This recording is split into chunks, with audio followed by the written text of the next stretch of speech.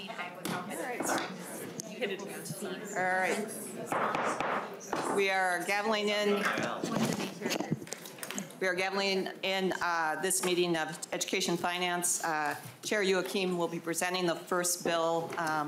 Vice Chair Clardy is unable to be with us in person this week. And so I'm going to start the meeting. Thank you all for listening. Appreciate that. With that, I do call this meeting of Education Finance to order. We have a quorum present. Our first order of business is to approve the minutes. And Representative Hill, I believe you've had a moment to review the minutes, and you do have a technical correction for us. Yeah, a real simple technical correction. Thank you, Chair Pryor. The elementary school mentioned in the minutes is actually Maxfield Elementary, not Maxwell. And so if we could make that update, I would move their approval. All right. Thank you, Representative Hill. And with that, any other discussion of the minutes of February 2nd, 2023?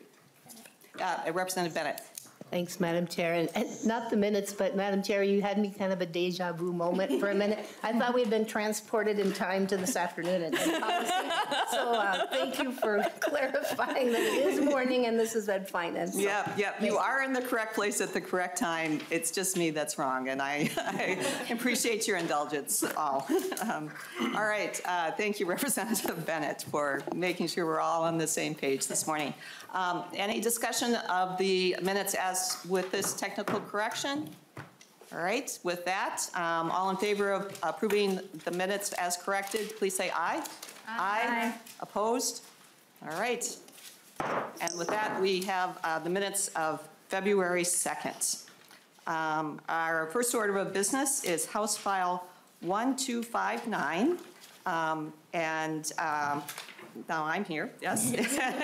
And Chair Youakim, would you like to move your bill before the committee with the intention to re-refer the bill to the Committee on Taxes? Thank you, Madam Chair, I would. All right, please go ahead and present your bill, Chair Youakim. Thank you, Madam Chair and members. Madam Chair, you can never be wrong, so that is okay. Thank you for hearing 1259 today. It removes obsolete aid calculation that was last applied in fiscal year 2004. That's why it has to go to taxes. This is a basic bill that will be sending to taxes and on to Ways and Means. For those of you who have been around for a while, this is our vehicle bill. So I stand for questions. All right, seeing no questions at this point, I think you've kind of covered what our order of business here, Chair Youakim. Thank you. And with that, if it's appropriate, then Chair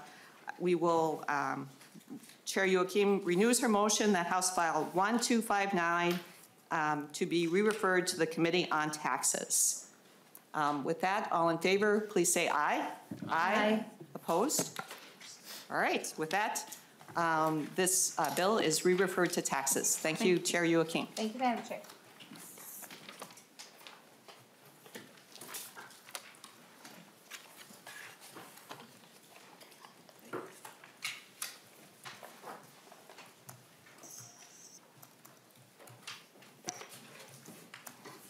Thank you, members, for your indulgence this morning. Next up, we have House File 877.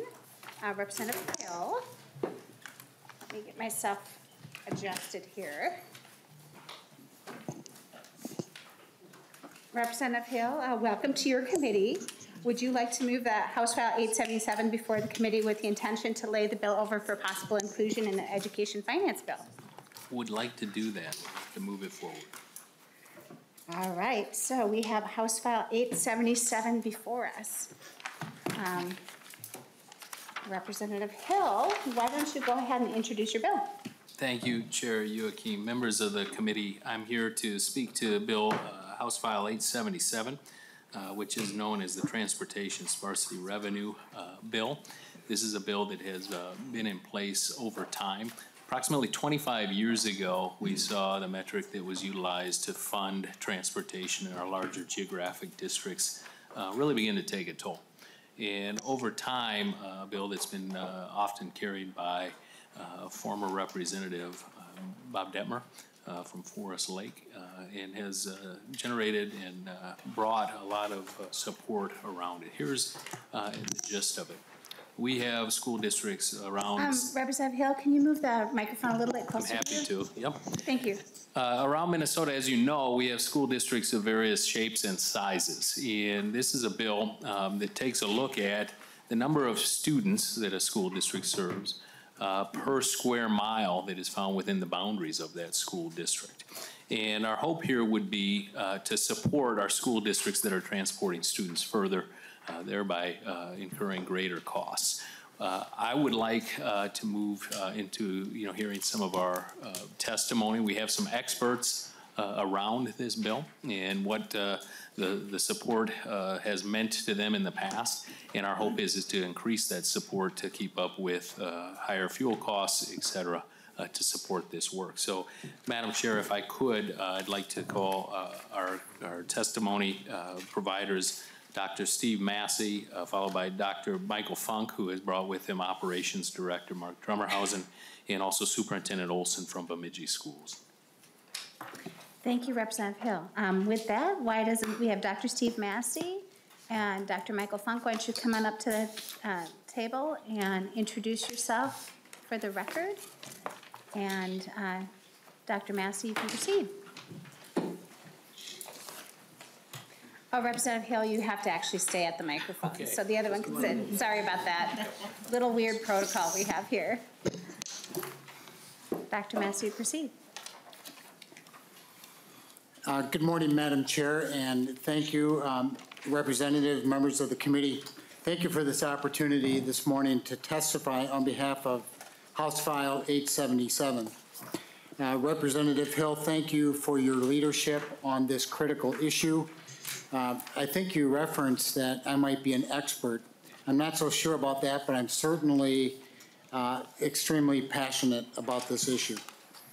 Briefly, the issues related to school transportation funding inequities go all the way back to 1995, when the legislature changed transportation funding to a per pupil basis rather than a metric that covered the real costs incurred by districts to transport students. Transportation sparsity aid was added to help districts that were negatively impacted by this change.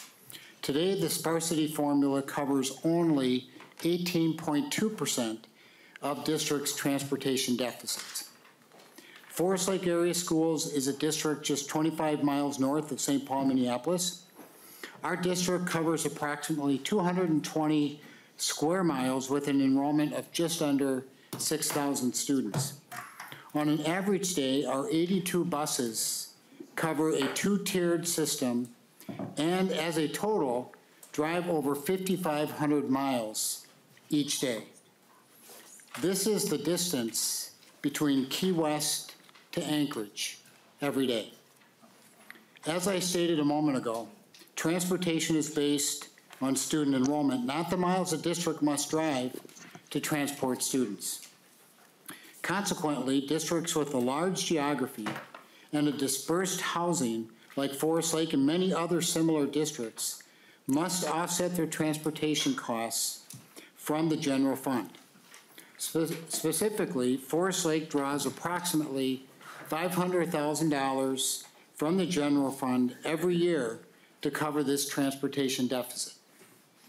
To offset this cost, we have reduced 8 routes in the last 2 years, resulting in longer bus routes for students. We now have some students that ride the bus for close to 2 hours each day. The issue is an issue of fairness and equity. $500,000 is equivalent to 8 teachers or critical services we are not able to provide for our students. House File 877 specifically calls for an increase in the supplemental transportation sparsity rate from 18.2% to 70%. This increase is consistent with the recommendation from the Governor's School Finance Working Group, of which I was a member. Thank you, Madam Chair, and I would be happy to answer any questions after my colleagues from Bemidji and Stillwater testify. Thank you, Dr. Massey. Next up, we have Dr. Michael Funk from Stillwater Area Schools. Good morning. I am Mike Funk from Stillwater. I've been superintendent there since July. Previously, I was the superintendent in Albert Lea for 13 years. So Sparsity aid is something that I'm quite familiar with, being from outstate Minnesota originally, and now being in a large, geographically diverse district, as in Stillwater. Our district, from north to south, is over 25 miles long. So again, just as Dr. Massey was talking about with Forest Lake, we share some of the similar concerns. We have about 120 buses that we run on a daily basis, and we run 3 tiers. And not only do we transport our students, but we transport a number of private schools and charter schools within the district as well. As you are all aware, from what you have read or seen over the past few years, inflation has been had a significant impact on district operations. It has on operations, globally, I think it has. We have, particularly within the area of transportation, have a shortage of drivers that we have been dealing with primarily because we can't afford them. Also, fuel prices have gone up significantly, and yet, we receive similar sparsity aid that we have for years and years and years.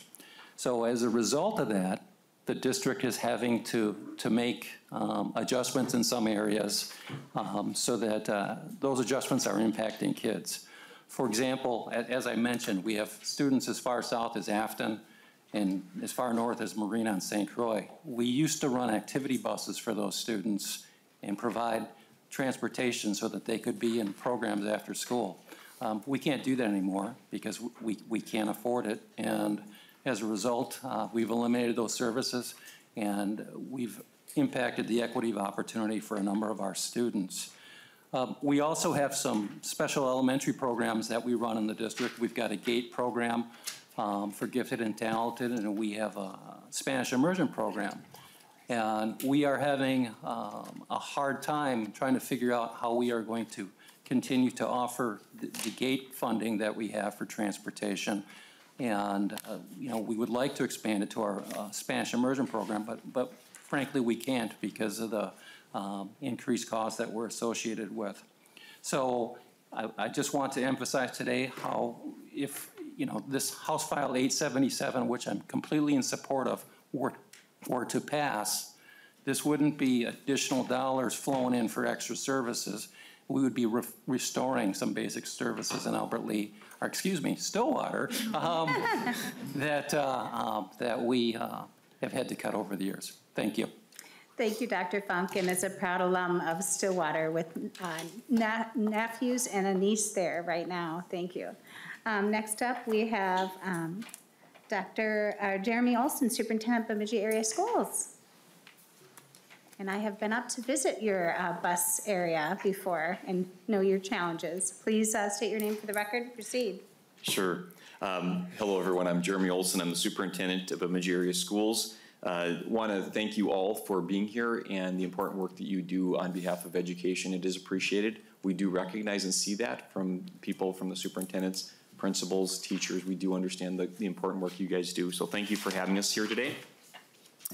I'm here to talk to you, obviously, about House File 877, and I want to also thank Representative Hill for the work to bring this forward. This is an important issue, and is an important issue that just gets larger and larger as we see fuel prices rise, as we see the cost of buses rise, and so forth.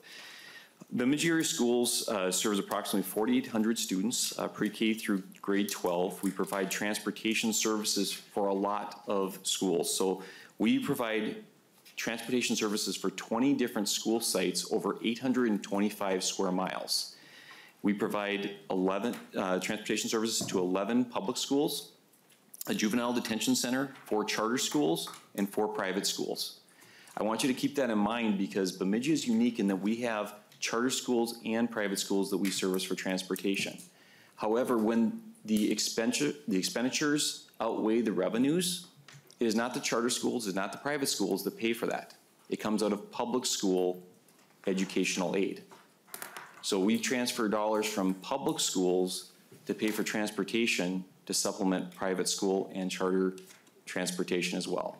So I just want to make sure that point hits home with you, that Public schools are the ones that are responsible for providing transportation. Therefore, when we have a deficit across subsidy here in transportation, it is public schools that bear the brunt of that. And we're coming to you with a solution with House File 877 to help remedy that, or at least partially remedy that. There's a map of a district overlay of the metro that shows Bemidji area schools and what that looks like, and just to give you an understanding of how large our district is and why we have to run the transportation that we do. If you look at that map, you will notice that the boundaries of Bemidji area school district encompass 825 square miles, which is, by the way, just for reference, 2/3 of the size of the state of Rhode Island. So just think about that. 2/3, if we were in Rhode Island, our district would make up 2/3 of that state, just in transportation area. As we overlay the map on the district toward the metro, it stretches from Albertville, if we were to overlay Bemidji, Albertville to Rosemount. While the city of Bemidji proper is about the size of the Richfield School District. However, even though we are much larger in transportation area than Richfield, our student population is about the same, which is why we have to run much farther and run a lot more buses, because we just have inefficiencies built in with that kind of square mileage. The issue is that we have a much larger transportation footprint, and we are on par with the enrollment of Richfield. Since transportation is paid out by enrollment and not miles driven, Bemidji's transportation costs per student will be much larger, as we are required to transport our student population much further. In essence, this means more bus routes, more fuel, more personnel, and more miles on our buses. Keeping in mind that as diesel prices increase, it disproportionately hurts Bemidji area schools.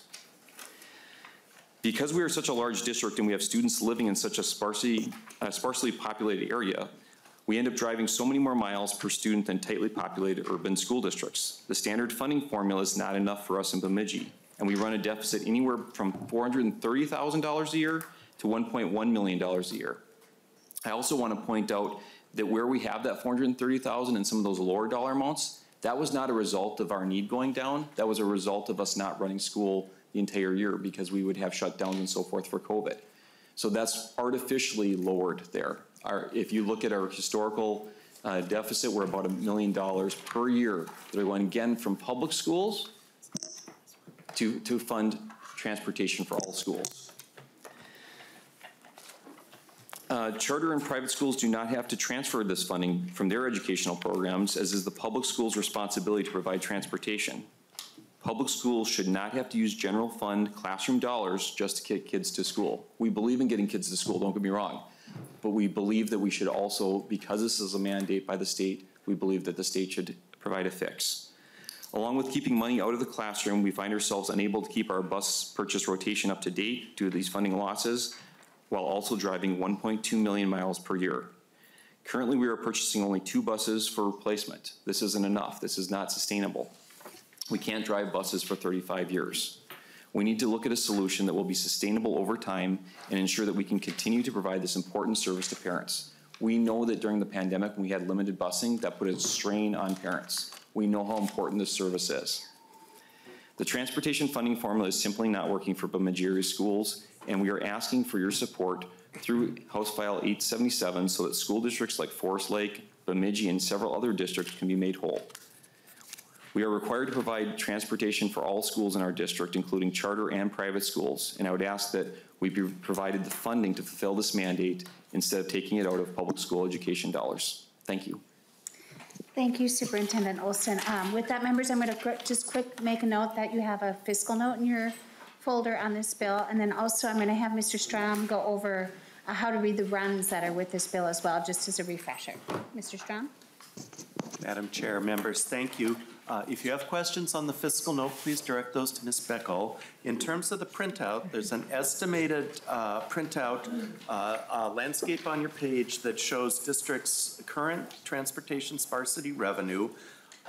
It's basically a printout that's laid out in our usual way in school district order. So for example, on the first page, the Bemidji School District is number 31, and you can see the numbers across for Bemidji.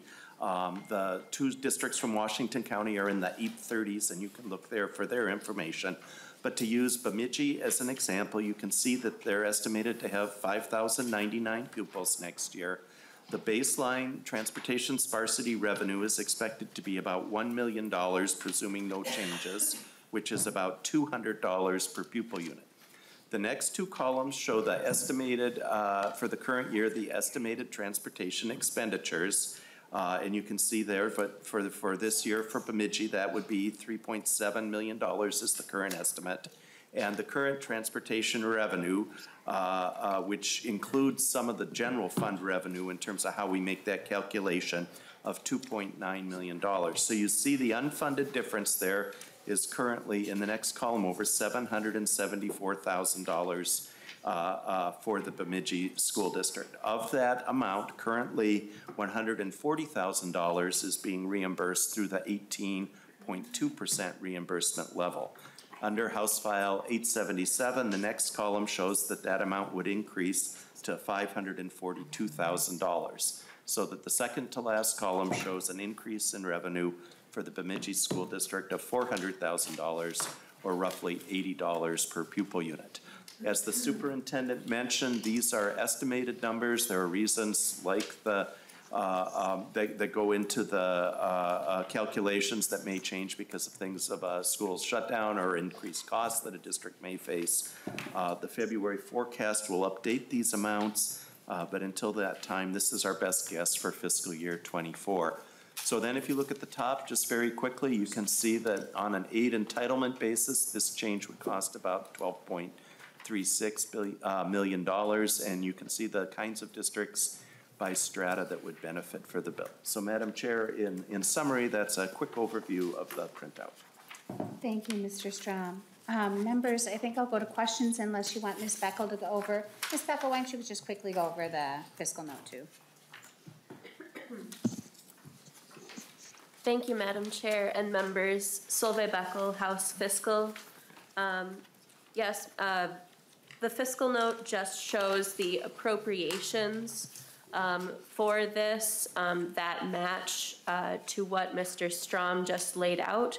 Mr. Strom went over the numbers for fiscal year 24, and he was talking about entitlement numbers. So if you're looking to match the numbers in the fiscal note to what Mr. Strom just discussed, if you look at the top of page 3 of that fiscal note, the line that says transportation sparsity, that first column to the right of it there, where it says 12,366,212, that almost perfectly matches Mr. Strom's number under the column HF 877 new revenue total. So that is the entitlement amount that for fiscal year 24, and then you can see the entitlement amounts for fiscal years 25, 26, and 27. Of course, with many education appropriations, those are split, or what we call 90-10.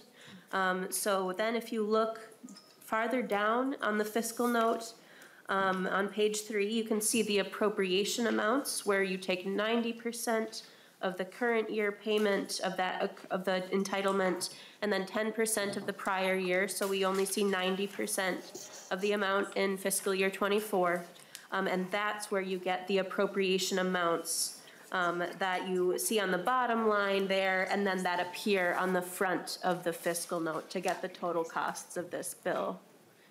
Thank you, Madam Chair. Thank you, Ms. Beckel. And Representative Hill, thank you for letting us do a little bit of housekeeping and background on this. With that, members, I'm going to go to member questions for testifiers. Representative Edelson. Thank you, Madam Chair. Thank you, Representative Hill. This is such a great bill, and when I think of education finance, it's literally because of things like this. I know this has been an issue. That Representative Edelson, can you pull the microphone a little bit? There you go. Thank you. Is it better now? Yes. Okay. I know this has been an issue that has been going through the legislature for years, and how frustrating. As I'm looking at the runs, which are very helpful, thank you, Mr. Strom, for Forest Lake, Stillwater, I mean, Stillwater, wow, almost 1.5. That's a big deal. I guess with the going to Stillwater, Dr. Funk, if you said you had cut some of the after-school programming because of these numbers, and I guess I'm curious, with this funding that we would have in this appropriation, would that allow you to restart those after-school programs? That would be our intent at this Dr. point. Funk, could you state your name for the record again, please? Sorry. Dr. Mike Funk, Superintendent Stillwater, that would be the intent. To start to bring us whole again again, it's an equity issue. We have kids who live, 20 some miles from maybe their school, and asking them to have their parents transport when kids who live maybe a few blocks or a mile or two, it's a significant family difference. So that would be our intent, Representative. Thank you. Representative Edelson, follow up? No, thank you, Madam Chair. I'm good. Thank you. Thank you. Yes, Dr. Funk, I was bused from Croywood to Oakdale every day, so I know that feeling. Members, any other questions? Representative Anderson. Thank you, Madam Chair. I want to thank Representative Hill for bringing this forward. This is a very important issue. I think it's bipartisan. I think we all understand it's not fair to at all to harm students just because their school district has a large geography. Right now, we're taking dollars out of education, out of the classroom, to fund transportation. And I wholeheartedly support this bill. And again, I want to thank Representative Hill for all your hard work on this. Thank you. Thank you, Representative Anderson. With that, Representative Hill, final comments on your bill. Yeah, thanks, Chair Youakim, and thank you to our colleagues that came in from around the state to provide their testimony on this important bill. You just hit the nail on the head, Representative Anderson, that this does take dollars out of the classroom. And what our intent here with House File 877 is to put some of those dollars back where they belong in service to our students and families. I was one who benefited from activities buses when I was a middle schooler, and I know it's hard to imagine, but I at one time played basketball, and that was only possible because there was an activities bus, and met my best friend through that experience. As we move forward, I think that Superintendent Massey put it brilliantly and succinctly. This is an issue of fairness and equity, and I would urge your support of House File 877. Thank you, Chair. Thank you, Representative Hill. With that, the chair lays over House File 877 for possible inclusion in an education finance bill. Next up, we have House File 994. Representative Berg.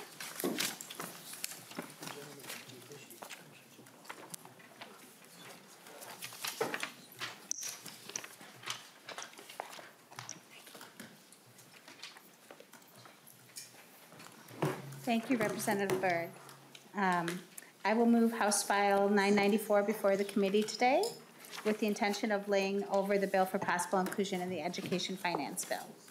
Representative Berg, go ahead and present your bill. Thank you, Madam Chair, members. Representative Kayla Berg, I represent 55B, which is most of Burnsville. So more transportation fun for us today. Most of you on this committee, if not all, know how special alternative learning centers are to me. And so when we talk about making sure every student can have a world-class education and can thrive, I think we need to have a special conversation about our alternative learning center kiddos who often face unimaginable barriers in their life. If you remember when my MAP bill was here and Cameron, the young man, came and testified and was vulnerable about what was going on in his life and where he found purpose and his pathway to a bright future was the Alternative Learning Center. And same thing with my own kiddo. So this is a bill that sort of looks at the barriers that our ALC students are facing and trying to remove one of those. So you have a good background about it in your summary. But I will say, according to state law, except for a district located in a city of the first class, an area learning center must be established in cooperation with other districts and must serve the geographic area of at least 2 districts. As a result, students often must travel further distances to attend ALC programs. While current law allows districts to provide between building bus transportation along existing school bus routes, when space is available for pupils attending programs at an area learning center, they can only do so if it does not increase the district's expenditures for transportation. Currently, districts do not receive aid for transporting students outside of these parameters unless that student qualifies for special education services and attends an area learning center. To be clear, this bill allows school districts to apply for costs related to transporting students for the preceding fiscal year, and they apply to MDE for that. This is not a mandate that you must, ask for this funding. It's the district's choice. And my understanding is a fiscal note has been requested, but I understand also that any questions could be addressed to Ms. Beckel. And I do have one testifier that I believe is remote. Thank you, Representative Berg. With that, we do have Principal Michelle Balland from Mahtomedi Academy. Please state your name for the record and proceed. Good morning. I'm Michelle Balin. I'm a principal with Intermediate District 916, and I oversee one of our alternative learning centers, which is located in Mahtomedi. So I just want to say thank you to Madam Chair and Representative Berg for the opportunity to testify today. We currently have 3 ALCs within our 916 program. They are in Mahtomedi, Fridley, and Little Canada. The Minnesota Department of Education states that the purpose of our approved alternative learning programs, our ALCs, is to provide viable education options to students who are experiencing difficulties in the traditional setting. They are designed to reduce barriers to success. However, the lack of support for our districts to fund transportation is directly impacting our ability to break down those barriers. Research and experience has confirmed that attendance has a direct and meaningful impact on student success. And by adequately supporting districts to provide that transportation to local alternative learning centers, you are removing that barrier that is currently in place. Currently, our district in 916 ALCs, we have over 50% of our students who have chosen to enroll in our schools despite no transportation. These students are spending hundreds of dollars to take Ubers to and from school, or they get on the city buses, sometimes as early as 5:30 in the morning to get to school by 8 o'clock. And that's if they come to school at all. If we are committed to providing ALCs as a viable option for our underserved populations, we must support the districts by funding the transportation needed to access the education.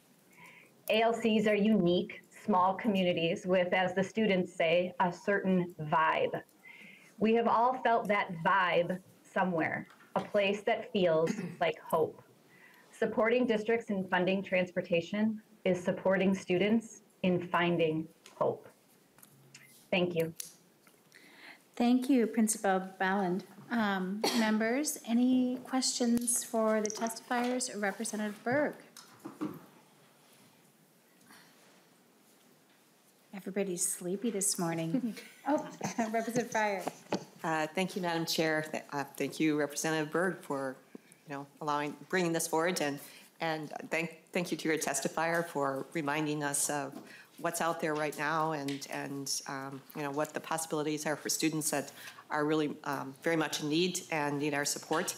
Can you describe a little bit about kind of like the scope of when we do have a fiscal note? Would it? It sounds like there's a great need. So what, are we meeting all the need, or is this kind of just working towards meeting all the needs? Where are we on that continuum of really addressing what we should be doing for these students? Representative Berg. Thank you, Madam Chair and Representative Pryor. So without the fiscal note in my actual hand, I'm not sure. However, This is something that each individual district can apply for, which means that likely some will not. But I think if Ms. Beckel has any information on the scope of what we're asking for in the fiscal note, she would be better suited. Ms. Beckel. Thank you, Madam Chair and members. I'm afraid I would have to get back to you with this information. Thank you, Ms. Beckel. Mr. Strom. Madam Chair and members, as Ms. Beckel said, we'll need the fiscal note, but a couple of numbers that are helpful to you perhaps. The department puts out a very nice report each year on alternative learning center programs. And while a number of students, a large number of students take summer school classes and those things through the ALCs, the number that are full-time enrolled, I think from the last report, was about 10,000 or so. So you're talking about 10,000 students. If you looked at Representative Hill's printout, you'll see that the average expenditure was about $400 per pupil. So you could perhaps do a little math like that at the outset. My guess is that transporting students to an ALC is more expensive because the distances are further between the ALCs than to the nearest school within a district. But that probably gives you some range of where you'd be, probably in the mid-millions. But until we get the fiscal note, it's really hard for us to give you anything with specificity. Thank you, Mr. Strom. Representative Spencer-Murrell. Yeah, and thank you, Madam Chair. Thank you, Representative Berg, for bringing this important bill. I think mine is just more of a general comment for both this bill and the bill that Representative Hill just presented. You know, myself, Representative Hudella, and Representative West are also all on the Transportation Committee. And last week in the Transportation Committee, in honor of Rosa Parks' birthday, we had Transit Equity Day. And we heard testimony from teachers and students during that just about their general struggles of getting to school. And so I'm just kind of wondering, I guess, about future collaboration between the Transportation Committee and the Education Committee, because I think that these seem like some temporary fixes, but, you know, also having students have to commute, you know, an hour plus, I just don't know if that's the best way kind of moving forward or how we could maybe think differently about that. So more just kind of future big picture thinking. I would love for our two committees to be in more collaboration around this issue of how students are getting to school. Thank you, Representative Spencer-Murrell. I think that is a very good idea. Mr. Strom, I had a quick question too. Some of our kiddos that go to ALCs fall under special education. Is that funding provide transportation or not? Madam Chair, members, there is a component of special education funding that covers the cost of transporting special education services according to the criteria in their IEP. And that provides transportation for homeless students. Those amounts go into the special education calculations. For many districts, those are 100% reimbursed, but because of the complications in our special ed formula, not the case with all districts on that front. So some of the ALC transportation costs for special education students are covered in the series of regular special education formulas that the state has. Thank you, Mr. Strom. That's helpful. So I just bring this up because the fiscal note might be a little less than we think it is just because of that, but we just don't know. So that's why we're gonna, why we're laying this bill over for further discussion. Any other questions? Seeing none, Representative Berg, closing comments.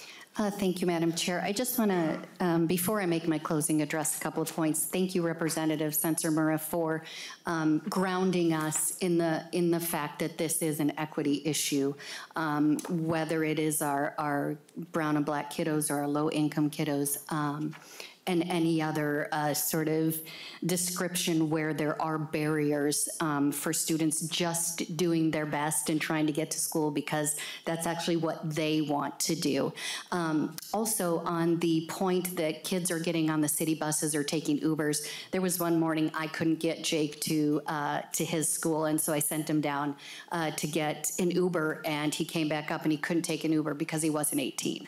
So that's also an additional barrier instead of thinking that that's a solution. So just in closing, Our alternative learning programs are designed to help students achieve their educational and career goals in a non-traditional learning environment. A comprehensive and rigorous high school curriculum is delivered with a personalized, flexible, and nurturing environment to help students thrive. We often talk about gold standard and rigorous coursework, and we're not missing that with our alternative learning center kiddos. We're just approaching it in a different way. These programs provide student assistance in meeting graduation requirements and have opportunities to gain vocational skills and work experience. So again, this bill is about removing the barriers for all of our kiddos so they have a pathway to a bright future. Thank you. Thank you, Representative Berg. I renew my motion to lay over House File 994 for future inclusion in an education finance bill. With that, members, I think we're running up to our last bill now. We have, excuse me? Last bill of the morning, I should say.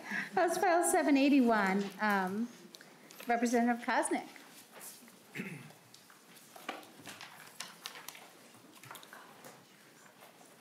Representative Bennett, would you like to move House File 781 before the Committee for Possible Inclusion in Education Bill? Thank you, Madam Chair. So moved. Thank you, Representative Bennett. With that, Representative Koznick, welcome to the Education Committee, and proceed. Well, thank you, Madam Chair. It's a pleasure to be here with the committee. I don't make this, this isn't my first stop here, but I don't make it to the Education Committee all that often. But this bill is an example of just getting out in your community and talking with neighbors. I happened to last summer be at a neighborhood night out, and a constituent that is well-versed in education finance emailed me about this particular issue, and just simply saves a little bit of regulation for the school districts and simplifies and aligns the minimum hours of instruction for full-time kindergarten pupils by removing the separate minimum hours requirement for a kindergarten pupil with a disability. And that is the bill, Madam Chair. Thank you, Representative Koznick. I think we have one testifier signed up here from the public, and I had forgotten to say on all our other bills, we put this out for the public to sign up to testify. I didn't have any other public testimony, but this one we do. So Doshoni with MDE.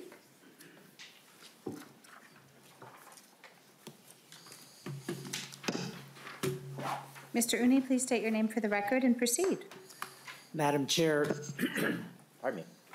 Madam Chair, committee members, my name is Adosh Uni, and I am the Director of Government Relations for the Minnesota Department of Education. And thank you for the opportunity to provide support for this bill and to Representative Koznick for carrying this proposal. This is a small but mighty ask. This may seem like a negligible fiscal impact, but it is pretty meaningful.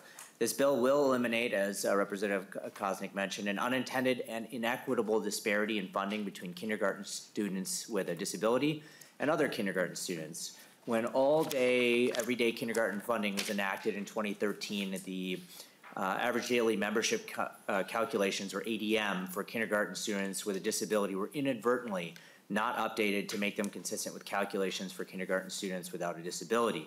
Currently, kindergarten students with a disability generate slightly less general education revenue than their non-disabled peers who are served with the same number of hours during the fiscal year. To generate the same ADM, a kindergartner with a disability would have to receive 875 hours of service compared to other kindergartners who must receive 850 hours. For grades 1 through 12, ADM for students with a disability is calculated in the same manner as for students in the same grade level without a disability.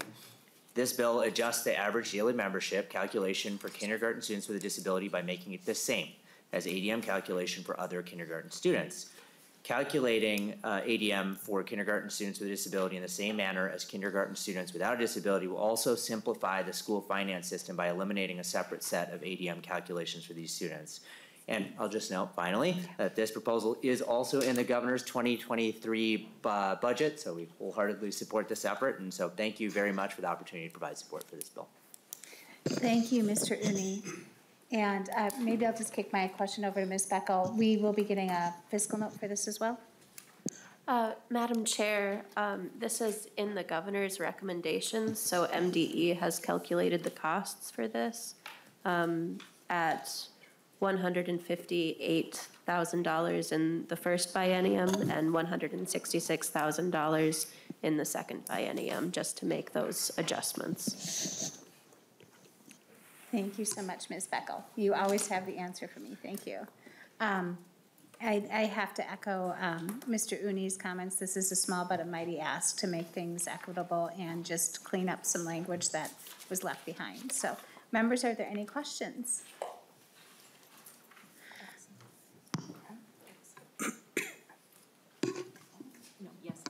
Oh, Edelson, sorry.